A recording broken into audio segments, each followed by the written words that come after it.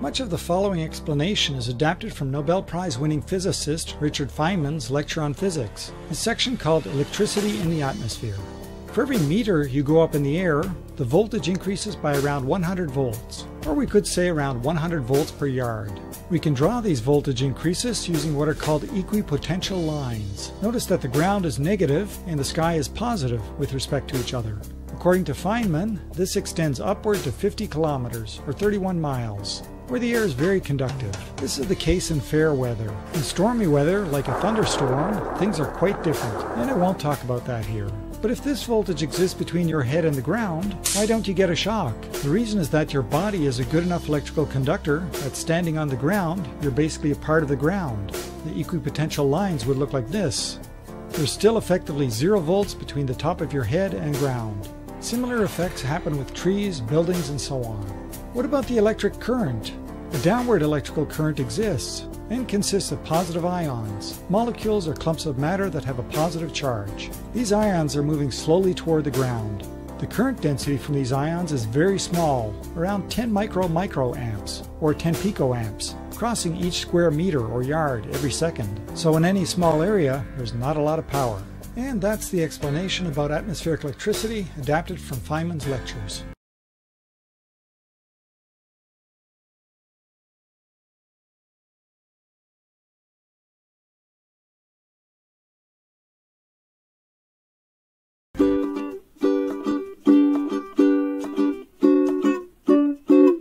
When we talk about the global electric circuit, we are describing how electricity naturally flows throughout Earth's atmosphere.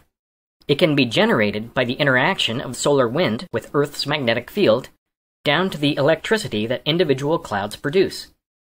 Clouds that produce lightning in a thunderstorm, for instance, feed electricity into the global circuit also. They're all a part of the same system.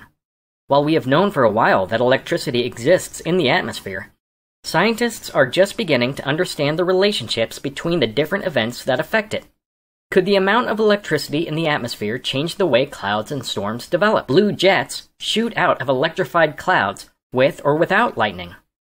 We use math to represent natural phenomena like how much energy Earth receives from the sun and the weather that emerges as a result, from tornado-producing storms on the Great Plains to hurricanes forming in the Atlantic. Trying to create a model for the global electric circuit presents incredible challenges. First of all, studying the global electric circuit requires experts across many areas. Scientists who specialize in the uppermost atmosphere, solar wind, electromagnetism, chemistry, the physics of lightning, cloud formation, volcanic weather, and more. Secondly, the model is trying to encompass events that are a part of the global electric circuit on vastly different time and spatial scales, from sprites that appear for a few milliseconds to the 11-year solar cycle, or enormous events like gamma-ray bursts down to small particles that influence cloud formation and cloud electrification. And there's even uncertainties about how clouds are charged and how atmospheric conductivity occurs and breaks down. So what is the global electric circuit? It's a system that encompasses all of the electrical generators, currents, and TLEs in Earth's atmosphere. Because of observations, satellites, ground-based networks, and observations of electrical phenomena between clouds and the ionosphere, we know a lot more about Earth's global electric circuit that transverses Earth's upper and lower atmosphere, but we still have a lot to discover about the system. Basic research will help us get the answers we seek.